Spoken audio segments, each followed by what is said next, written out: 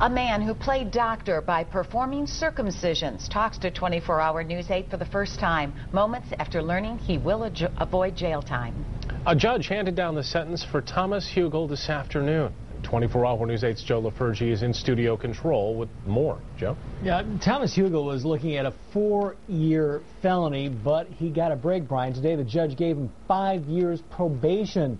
The 56-year-old pled guilty in April to 1 count of unauthorized practice of a health profession.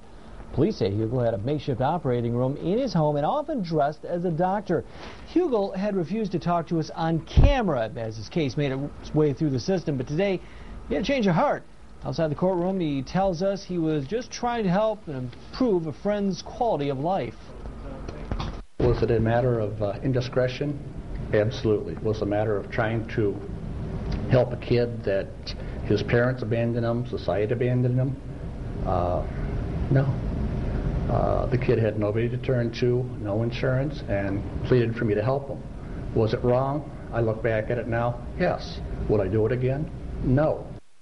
Now, one of Hugel's alleged victims told 24-hour News 8 back a couple of months ago when this story first broke that Hugel had him fooled last summer, convincing him he was a doctor. Hugel also encouraged the 21-year-old man who has a mental disability to undergo a procedure that the alleged victim said he didn't want to do. Back to you.